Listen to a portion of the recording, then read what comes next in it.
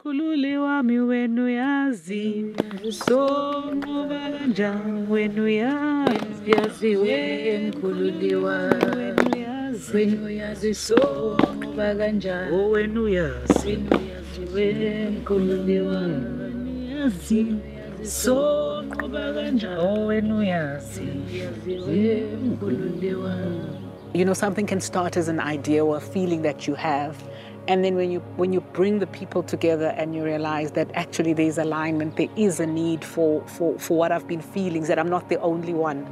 And so starting to put together this tribe of eco-warriors, for me, is a combination of really a massive dream that I've had.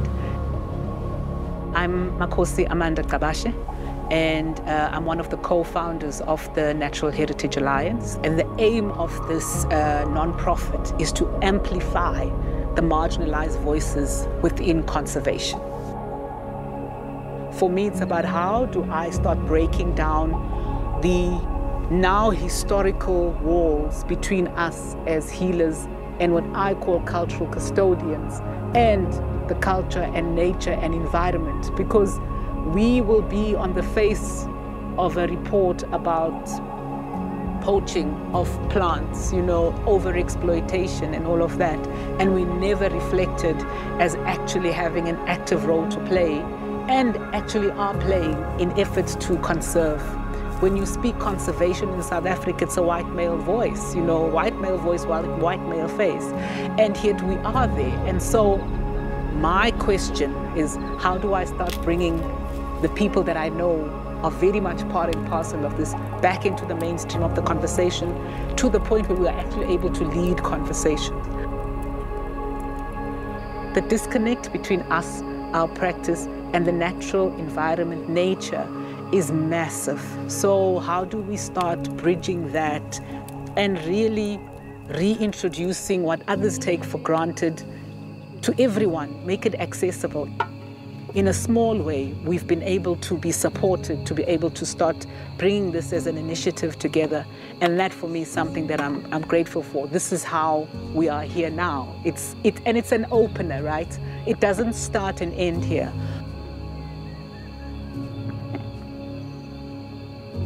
The wilderness area is very important because it's where we preserve nature. It's where it's not changed. It's still the ancient life out there. So when we bring in traditional healers to this place, we need them to smell and to feel the power of wild, the power of lion, because we believe that they have those powers of wild animals, but they never walked where the wild animals have walked. So we give them that opportunity to just bring back those kind of strength within themselves. And we want to show them the importance of conservation. So we want these traditional healers to play a big role in their communities to spread the voice of protecting these wild animals. My big grand vision is that for all initiatives, for all cultural practitioners, that this is something that becomes available to them practically.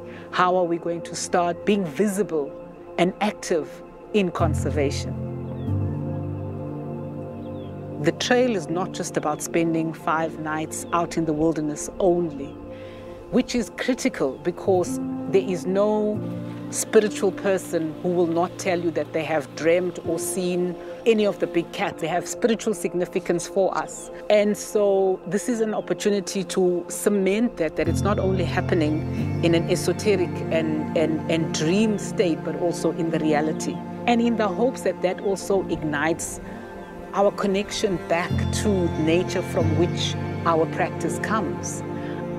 Our healing is rooted in our cultural practices, in our natural practices, in that the stars and the moon all have significance for us, and they still do. It's just that the modernity and the way we live lives mean that you now see less of that as a healer than you would. In fact, even as the starting your initiation, is that there are people who go through a whole initiation process, spend time being initiated in particular lineage and never ever step foot in a wild space. This is about bringing back that reconnection.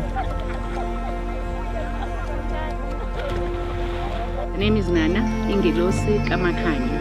Ingilosi means angel. For me, this is a journey that I need to take. I'm not doing it for myself, as much as I'm doing it for myself, but I'm doing it for the generation before me and the current generation and the next generation to come and the nation as well. So yeah, I feel, wow, I don't know. I don't even have words to explain, but I think I'm getting what I came here for.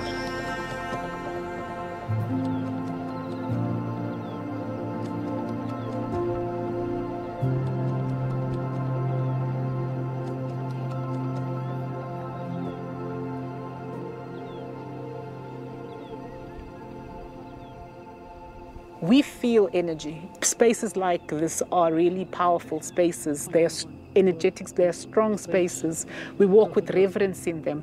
And if you've never had the opportunity, it's a massive hole and a knowledge gap actually that you miss, because it's understanding what is this energy that encompasses all of us. And so this is what part of this journey is about. Our belief system says that we understand that in some way or form we will come back. And the question has to be asked, what are you doing to make sure that you and your future generations still come back and find spaces like this? We need to now rise above being focused only on our silos and our lineages and start looking at the issues of conservation is our issue. Without a conserved, thriving natural world, does our practice still exist?